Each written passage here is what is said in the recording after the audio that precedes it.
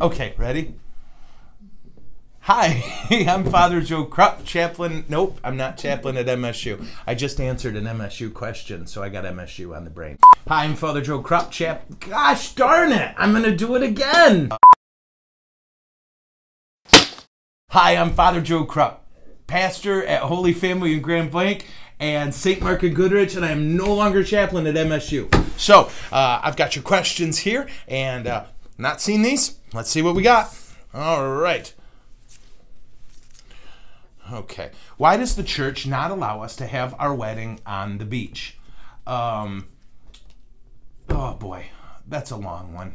There's a few reasons, okay? But the primary thing is that the church is,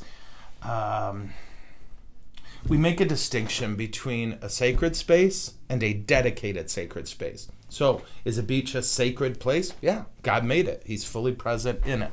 When you have a church, you have a dedicated sacred place, something that will stand and be present as it is for a long time. And it's dedicated to the purpose of communion with God and us. And so the church's preference, requirement, is that the weddings happen in those dedicated spaces. I know that's tough, and this wasn't an issue when I was first ordained, but I swear every year I hear it more and more. So I get that this is tough. Make sure and talk to your priest. It's not something where I can cover all of it right now, but to me that's the clearest one, just to think of it this way. It's the most significant covenant two people can enter together, and so the church wants it to be in a dedicated sacred place. I think sometimes some of the outdoor stuff feeds too much into this informality that we keep trying to unintentionally introduce into the sacred, but it is a sacred thing. A man and a woman standing before God and their family and friends and saying, we will live the covenant of Christ with his bride, the church. So anyway, I could go on, and I won't, because I assume I've said enough. All right, let's get after it. I'm going to cough. That was a sacred cough. Man, I am the upside down dude. Okay. Why can't Catholics receive the Eucharist more than once a day if they attend Mass more than once a day? Well, they can. It's not uncommon that someone goes to a morning Mass and then a funeral, and if that's the case, absolutely, you can receive. What the church asks you to do is not go to communion twice or more in a day if you're doing it to, quote, get more grace. That any single instance of receiving the Eucharist in a day is enough to carry you through.